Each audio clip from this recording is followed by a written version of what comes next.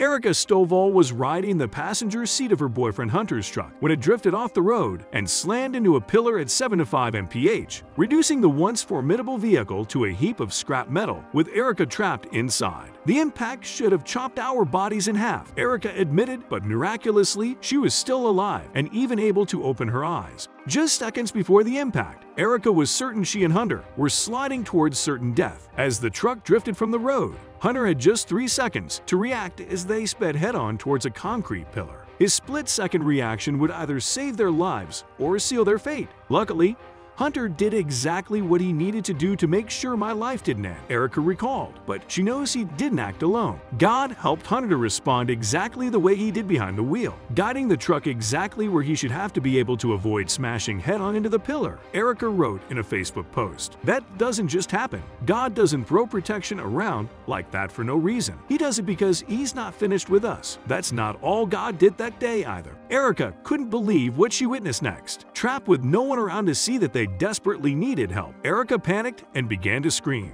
Her eyes anxiously searched her surroundings, first looking towards the driver's seat. Hunter, whose head was through the windshield, wasn't moving and wouldn't respond. Hunter was bloodied and motionless, and Arika felt helpless. But that all changed the instant she looked out the truck's window. There was a man, bright with a big white beard. No other cars in sight, just this man, Arika recalled, and she knew exactly who he was. He was my guardian angel. He saw me and immediately told me that an ambulance was coming. Although Arika isn't sure she was in a dream state or seeing a glimpse of heaven, she said, I knew in that moment was that Hunter was safe with me. But the sight of the smiling man gave her something more than just affirmation that Hunter would be okay. As she kept her eyes on him, Arika was protected from further trauma. This man, looking at him for a short moment, helped me not witness Hunter being peeled out of the truck. I believe if I saw that I would have had a heart attack, Arika explained. Instead, this beaming, bright vision kept her attention diverted. Then, the stranger simply walked away, and when Arika blinked, a flashlight was suddenly shining in her face. The paramedics had arrived, and Arika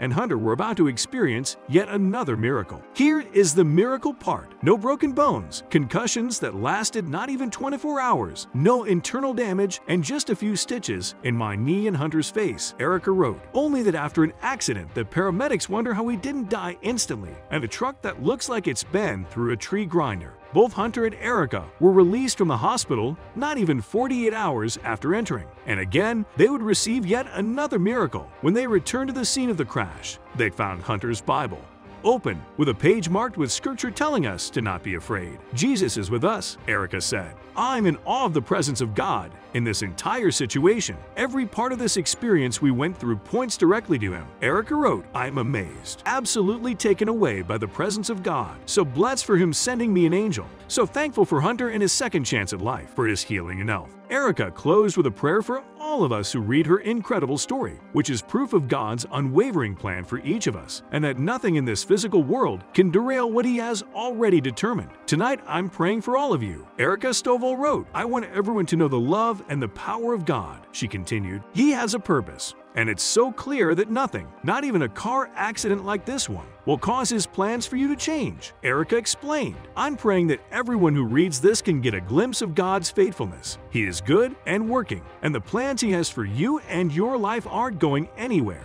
She declared, good or bad, it's God's doing. It's His plans unfolding. It's His kingdom coming. Embrace the struggles and the joys of this life. Without a doubt, it's a miracle we're alive. But more than that, it's simply God's plan for us. We're so grateful for this wreck, Arika added, saying she'd endure it all again if it meant helping more people know God. We are blessed to be okay and so in love with the amazing God we serve.